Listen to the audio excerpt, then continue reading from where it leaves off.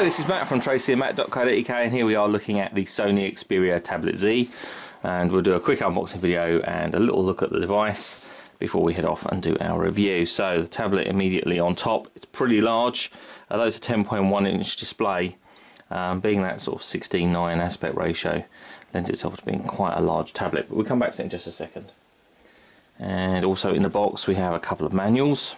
So we have the startup guide, a little addendum to the manual there, and the SAR information.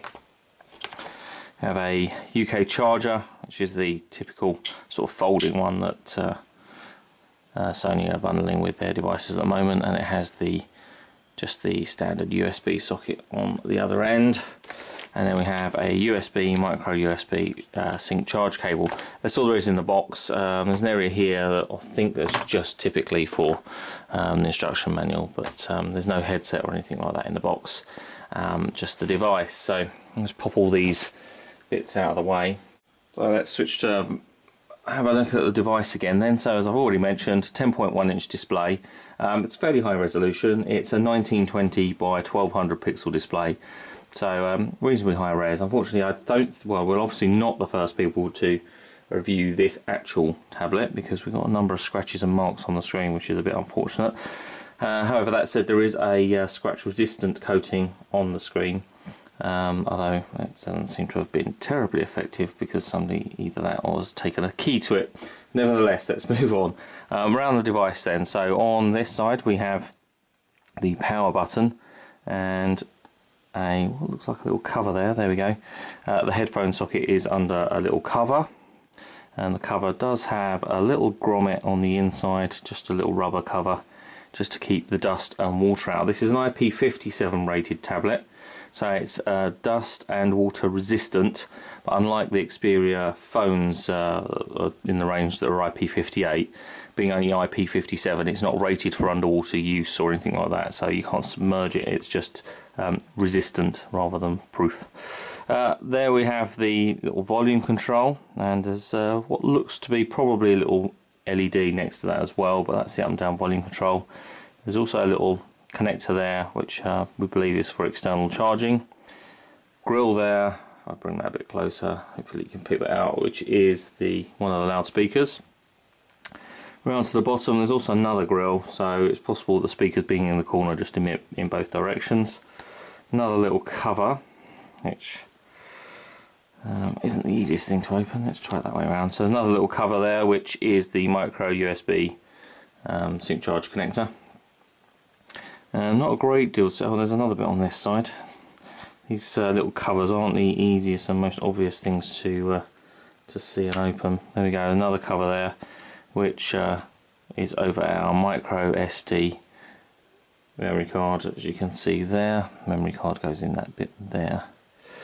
Around to the other side again, we've got on this corner we do have those two speaker grills, so we emit on both sides. Nothing really other than that on there. And along the top,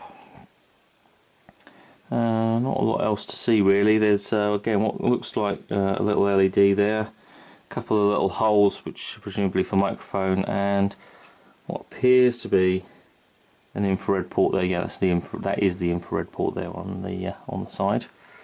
And we're back to the beginning really. Just will point out on the front we have a 2 megapixel camera, or 2.2 megapixel actually, for the sort of video conferencing and that kind of stuff. And then round on the back we do have another camera, which is an 8.1 megapixel autofocus. No flash on the back of the Tablet Z on there, but just the 8.1 megapixel. That is autofocus. It does support geotagging, because we do have built-in GPS with assisted GPS support, and NFC there as well. There's a little NFC logo. Popping around to the back, let me see, where's that power button? Let's see if we can power up.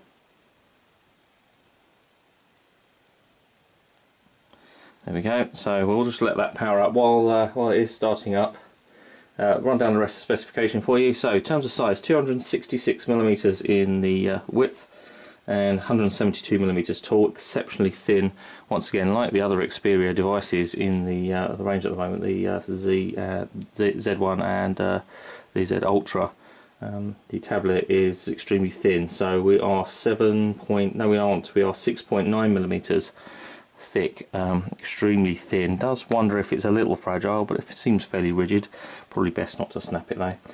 495 grams, again feels quite light, not as light as the Kindle Fire HDX 8.9, but obviously we're a little bit larger anyway, but it is still pretty lightweight at just over a pound basically, 495 grams, so pretty impressive. It's LED backlit IPS display, and no it's not, it's LED backlit LCD, which is 1920 by 1200 pixels, kind of already mentioned.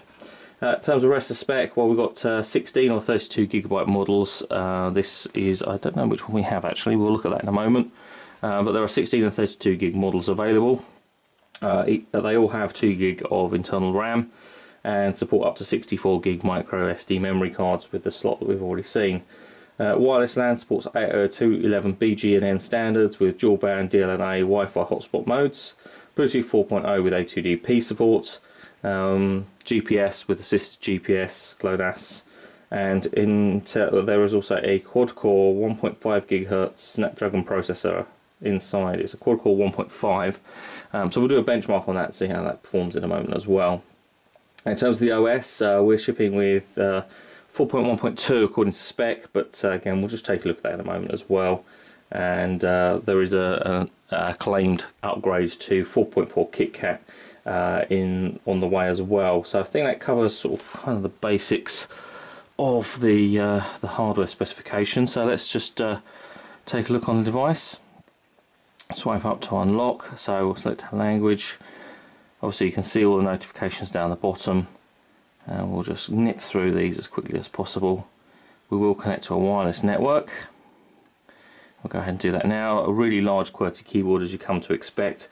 Is full touchscreen capacitive, obviously, and does support up to 10 fingers, if you like, on the multi-touch. So let me just go and connect. There we are, we are connected. So let's go ahead. I'm going to skip as much of these things. I'm not going to set up any accounts just at the moment either. And we're ready to go. I just want to get into the UI, agree to these bits and pieces, and there we go. So anybody that's seen any of the Xperia range of devices before will recognise the interface. It's fairly similar, and also even the wallpaper. So at the home screen here we have camera, Walkman, album, movies, Sony Select, Play Store as icons down the bottom, obviously the time in the centre. Notification area at the top, we can we've actually got Google search for voice search, camera, and we are able to launch Chrome there as well. We've got our apps in the corner, and then we can swipe across, and then we do have a series of active widgets there. So we've got audio, although speakers are actually pretty good, and they are stereo in both corners, so that's pretty cool. It isn't just a dummy one on the other side, so that's good. And keep going, we've got a blank panel. Actually, one of the other things we've got here is a media, so let's just see if we can, is that media or just stills? No, it's just stills, but again that does demonstrate the quality of the display. It is actually a really nice display, and being reasonably high resolution, it's 224 ppi. It's not the highest density, pixel density, but still pretty good. And we come back the other way, and we've got the weather and notes, and then we do have different shortcuts down the bottom, and then another blank panel.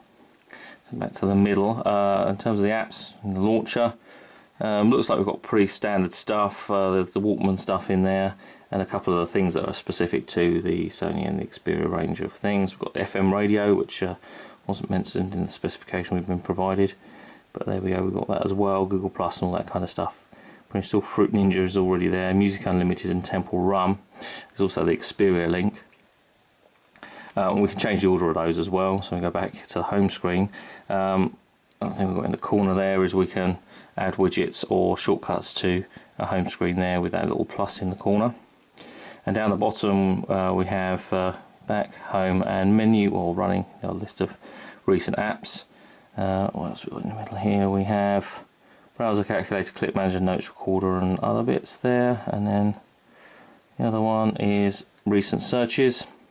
Notification area in the corner, we can just pull up. It tells us what wireless network we're connected to. And it's also telling me that there's a system update. I'll avoid that for the moment because obviously that's going to take a little while to run. And then telling us that we have 72% battery and the time, which is not right, but never mind. In terms of apps, let's just get rid of that in the corner. Just pop into Chrome, do a little, we'll have a look at our site on the display. There's a nice little tick from the keys, which isn't too irritating actually. It's not too loud. It's not haptic feedback though. There's no vibrate on the inside on the key press. But pages are rendering quite quickly, though noticeably offset. I'm sure we can do that. There we go. Obviously using broadband and Wi-Fi, so it's not an indication of anything else. But pages are loading pretty quickly. Rendered out pretty quickly, and the text is really nice and clear. Double tap to zoom in. There we go, and zoom out. There we go. But the text is nice and clear on that display. Obviously quite a few pixels to deal with for the rendering of that, and then we can quite obviously switch round to portrait. It's pretty quick, and because the display is actually quite wide in terms of number of pixels as well, got 1200 pixels tall, if you like, 1200 pixels in its orientation. It means that we're actually getting the full sight there rather than the responsive, so that's pretty cool. But that works, just as much as you would expect. I mean, we've seen Chrome on any number of other devices, but it's smooth enough on this one. So we go back home, and we will pop into, again, let's take a look at the apps. Let's go to YouTube and just have a little bit of a video playback. And we'll just do a quick search for one of my YouTube videos, and any one will do. That one's in the top, so let's just pick that. I'll skip the ad in just a second.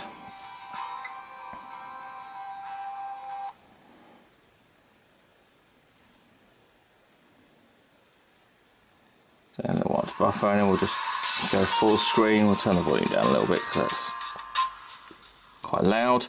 Speakers are very loud actually. So there's your full screen playback, and we can skip forward. So video playback's not bad. I mean, most of my videos that are uploaded are 720p, and obviously the display itself is capable of quite a bit more. It's beyond HD in terms of the actual screen on the device, so it's pretty impressive. And the 16:9 aspect ratio of the display will lend itself obviously to watching your movies and obviously web browsing. So let's do a little benchmark. I'll just sign into an existing account, and we'll just let that sign in. It seems very easy to, I would probably like to change the sensitivity of the G sensor there, because it does seem to want to rotate a little too easy for my liking. It's a little bit sensitive. We're just going to download Quadrant, which obviously we use quite a bit for benchmarking. Obviously there are other benchmarking tools out there, but we've been using this for a while, and so for consistency we'll use this. So I just accept this download.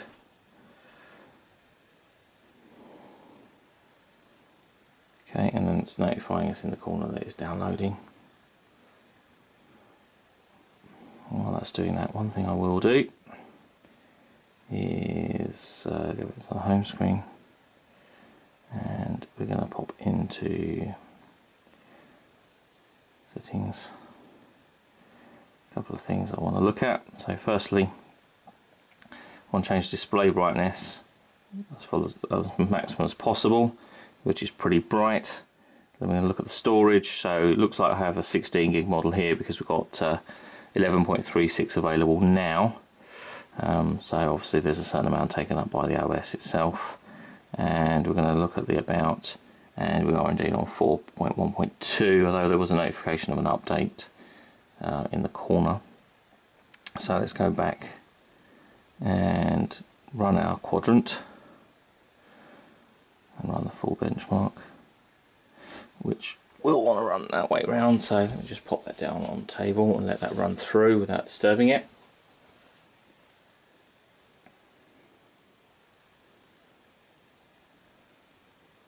It's running through reasonably quickly. It's making quick progress through the actual benchmark.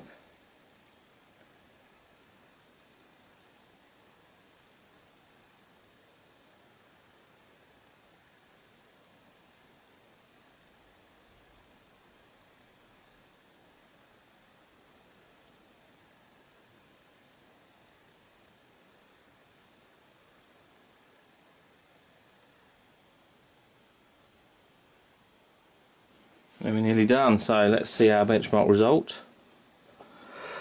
There we go, 7,105. It's not horrendous by any means. 1.5 quad-core processor. Would have perhaps expected a little more from it than that, and certainly there are other way more powerful tablets out on the market at the moment, and obviously you pay your money, take your choice. Depending on what you actually, size of the device that you want, and obviously the price you want to pay. But if you're looking for outright performance, then obviously there are other tablets out there that will beat this with 2.2 and 2.3 gigahertz processors inbuilt. But nevertheless, this isn't disgracing itself by any means. We'll just bring something across underneath, and we'll just take a quick look at the camera and the camera interface.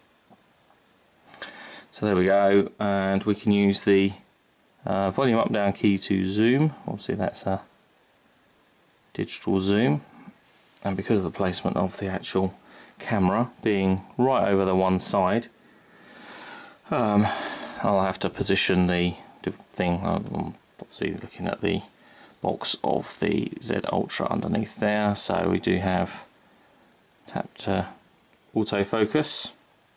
We have superior auto, normal, video camera, burst, picture effects, scene selection, front camera we can switch to, like so, which isn't pretty, and turn the front camera off. Oops. That's video mode, and we've got different scene selections there. Let's go back to superior auto. Settings in the corner for the resolution we can change, so we're not in maximum resolution. There we go, we are now in maximum res, which is obviously 4:3. What else we've got there? Smile shutter, quick launch, geotagging, data storage, shutter sound, and that kind of stuff. Now we can switch the camera in this corner as well. So let's just do a little focus there, and a quick snap, and let's see what it comes out like. Not too bad. There's a bit of noise there. Perhaps you can pick that out on the video. Actually, it is again, compression is an issue, and it's one thing that really bugs me about the cameras or software processing in camera phones. You can see how much noise and compression artifacts that are in that photo.